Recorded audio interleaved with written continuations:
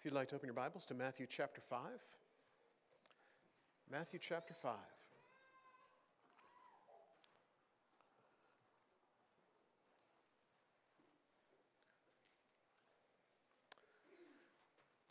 During the time we lived in Searcy, I got to teach a Bible class at Harding Academy every day for quite a while. And then the last year we were there, I got to teach one over at the university of freshman students on the life of Christ. And it was a lot of fun to go in every day and just kind of hear their perspectives on things and share those stories of Jesus with them. But I will tell you, as interested as I was in all of it, I'm not sure they were always quite as interested as I was. There were days they were kind of plugged in and connected in class, and other days where they were not so much. And then there were days, not at all like today, mind you, that they would look out the window and see how nice it was outside and just beg me to have class outside. And especially there in the Bible building at Harding, there is right outside the front doors an amphitheater that they built out there where you have a fountain in front of you and it's just real nice and there's trees around and everything. And they would love to have class outside. And it was kind of this, I just didn't always know what to do because I liked it too. I liked it much better than the classroom, but at the same time, the whole time you're sitting there, there's people walking by, people milling around, there's birds flying around, all kinds of things, and just all these distractions. And I thought to myself, what are the chances they're actually going to hang with me through all of this? And so I say all that to say this. This is the traditional site for where the Sermon on the Mount took place. Now, I will tell you, if I'm standing here with the Sea of Galilee behind me, it's got to be a pretty good sermon for you to pay attention to what's going on because there's an awful lot of nature right there with you. And you probably already, as you're thinking about going back out into Oklahoma in January right now, are thinking, I think I'd rather be right there right now. Jesus gets up to preach this sermon, and actually kind of the opposite of what we normally think of. He gets up there with the crowd and then sits down to teach. And this is something that the people in his day and time would do. When they would do an extended kind of teaching, they would sit and teach. And so in Matthew 5, this is the setting that we have. In Matthew 5, beginning in verse 1, it says, seeing the crowds, he went up on the mountain, and when he sat down, his disciples came to him, and he opened his mouth and taught them, saying, and he began by saying, blessed. Now, blessed is the Greek word makarios, which means not a whole lot to you, but it can be defined in a couple of ways. The Greek English lexicon says that when it's referring to people, what it means is privileged recipients of divine favor. Now, there are some translations, I think, and a lot of commentators that would like to use the word happy here. And the struggle we have is happy generally doesn't feel like divine favor, does it? Happy feels like everything's kind of going right today. And because of the circumstances that we have, then everything's fine and I feel happy. Blessed goes deeper than that. Blessed is much deeper than the things of the circumstance. I really appreciate the song Jared just led for us. I care not today what the morrow may bring, if shadow or sunshine or rain. The Lord I know ruleth o'er everything, and all of my worry is vain. That is what the first part of this sermon is about. It is that we are going to feel blessed regardless of circumstance. The Zondervan Illustrated Bible Backgrounds commentary puts it this way. It is a state of existence in relationship to God in which a person is blessed from God's perspective, even when he or she doesn't feel happy or isn't presently experiencing good fortune. And if you don't always feel blessed, I imagine at times you may feel the last half of this. You may feel like everything is kind of going against you, everything's going in the opposite direction. Everything that could go wrong does go wrong. What do we call it? Murphy's Law. It is all the stuff that could happen one way or the other, the easy way or the difficult way. It all tends to happen the other way. And the world around us would tell us that in those circumstances, you are anything but blessed. And Jesus would say, hang on a second. It is not based on how things are going. It's not based on how easy things are, how wonderful things feel, or how happy you may be. Being blessed is something that goes far beyond that. So as we look at the Beatitudes, I want us to look at them in two groups. The first four Beatitudes are all about upside-down values, which is to say, the world that we live in, the culture we live in, would tell us that when you do these things happen. Okay? When you work hard, you have stuff. When you're able to push others down, you can rise up. Our value system in our world is completely not the way God designs it. And so in these first four Beatitudes, what we will see is things that are kind of turned upside down. Starting in verse 3, blessed are the poor in spirit, for theirs is the kingdom of heaven. Now, poor in spirit is not terminology we use very often. I like the way D.A. Carson puts it in his commentary on this. Spiritual bankruptcy. And bankruptcy is something, especially in our culture nowadays, we're really familiar with. We understand the idea of people that are so far over their heads there is no way out, and so they go and they find a lawyer and they declare bankruptcy. And sometimes there are versions of it where they have to pay back, but they pay at a slower rate and the interest finally stops. Sometimes there are versions of it where it's all forgiven. It tends to follow you around for a while on your credit report, and forever on things you will have to check a question that says yes or no, have you ever declared bankruptcy? Now, spiritually, this is what Jesus is talking about here. The idea that people who are poor in spirit are people that understand because of what I am doing spiritually, I'm worthless. I cannot do enough. I cannot be good enough. I cannot be right enough. It will never be enough. And that's what the old law was built around, the idea that somehow we could do these things perfectly. And what Jesus understands is you can't. As much as you may want to, you can't. I think of the Bible classes we come to. If you attend Bible class here, how many times have you gone to a Bible class and thought to yourself, you know, if I could just get this stuff right. David was talking about love in 1 John 4 this morning. If I could just get love right in this sense, then how great would I be? But then you get to Bible class the next week and something else comes up. And you think, man, if I could just do that. Jesus says we're never going to be able to do it all right enough.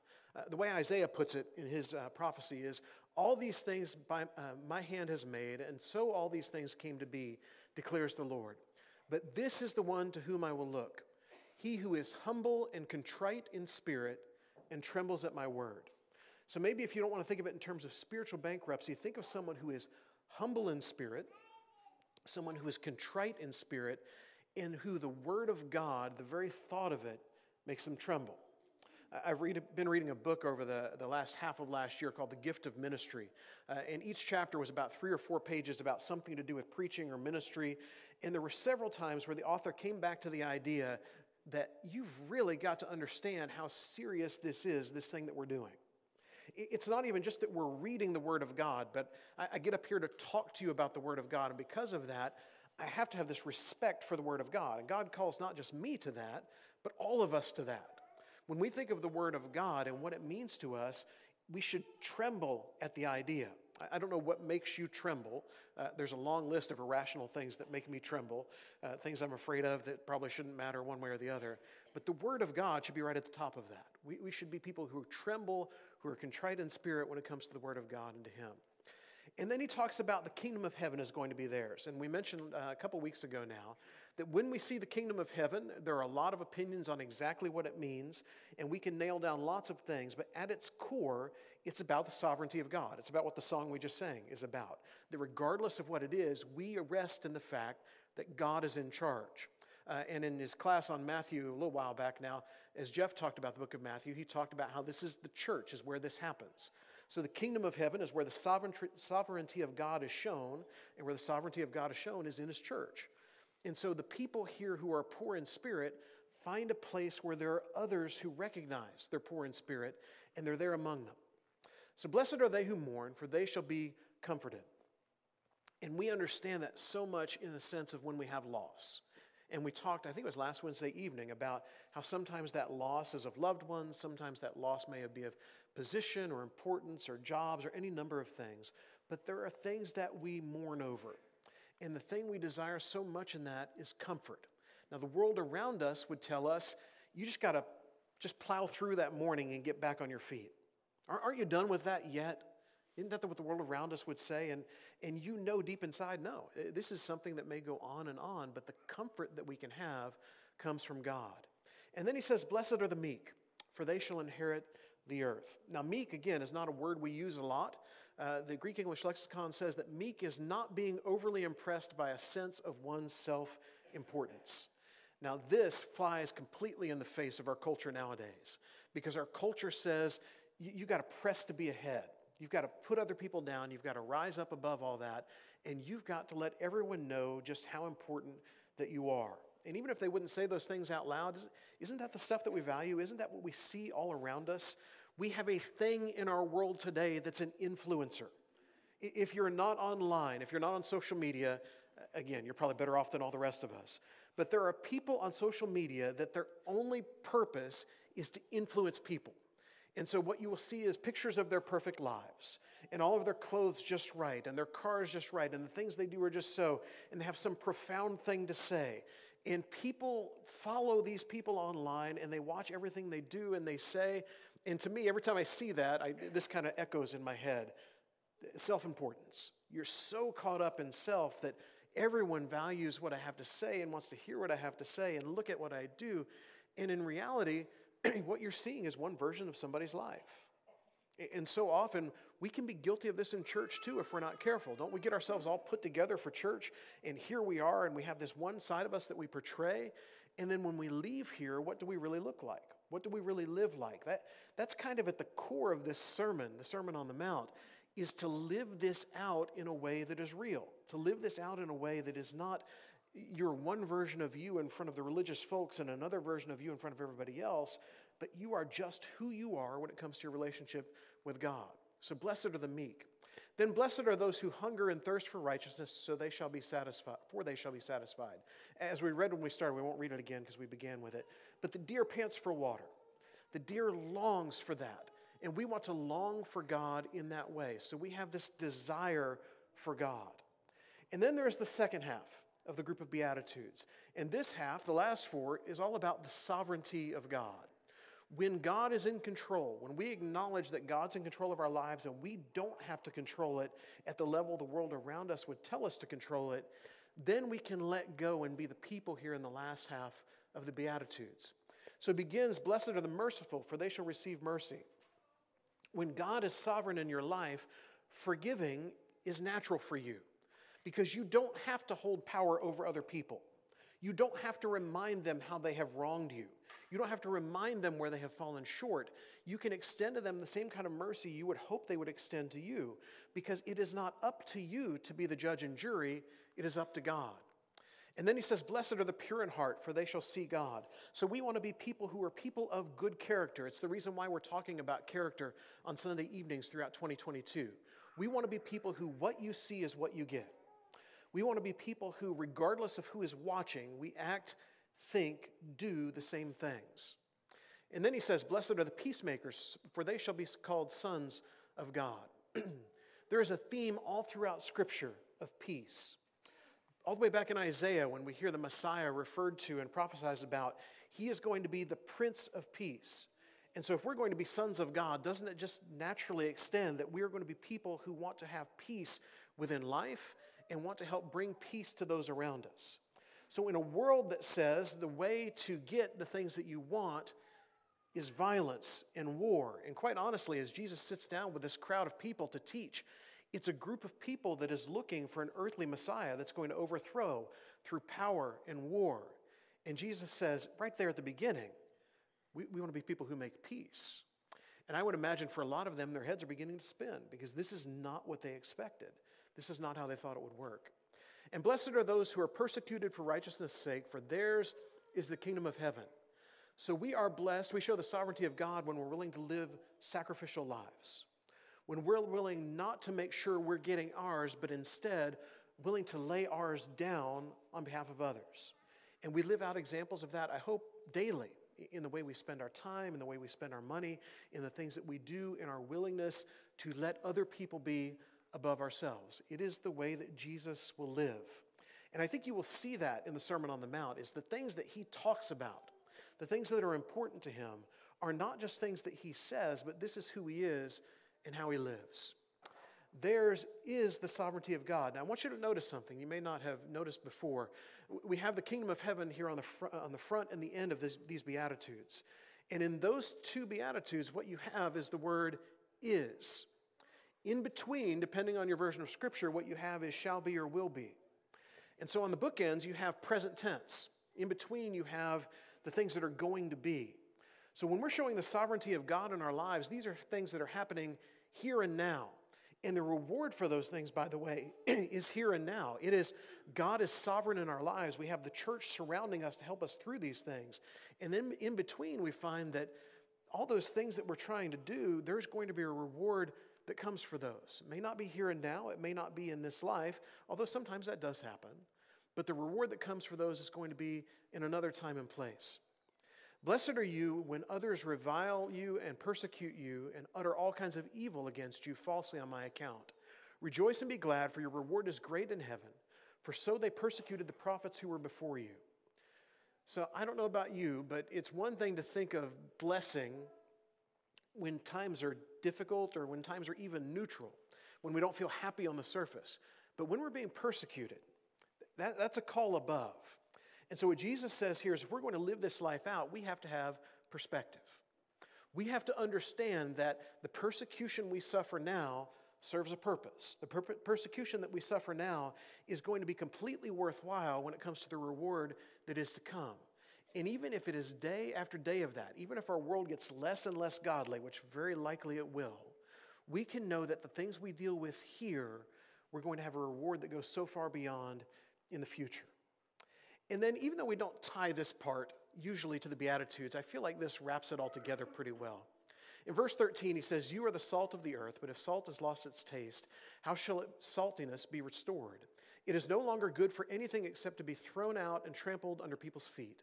You are the light of the world. A city set on a hill cannot be hidden, nor do people light a lamp and put it under a basket, but on a stand, and it gives light to all the house. In the same way, let your light shine before others so that they may see your good works and give glory to your Father who is in heaven. So we're doing these things so that others may see. Now, we struggle, I think, at times with how we interpret this, because oftentimes we tend to do these things when others see. Or we tend to do these things because we notice that others are looking, and so we're going to do these things. But Jesus said, you're doing these things, and because of these things and the way in which you're living, others are going to see. And I truly believe that when you look at these Beatitudes and this hinge here about light and salt and all of that and everything that's going to follow, what we find in the midst of the Sermon on the Mount is that living this way is the most evangelistic thing we can do. People write books about church growth, about evangelism, about the right techniques to have, about the programs that will work, all of those things. And even in the history of our church, we see that. The evangelistic way of the New Testament was Jesus sent them out 2 by 2, and they went out and they evangelized.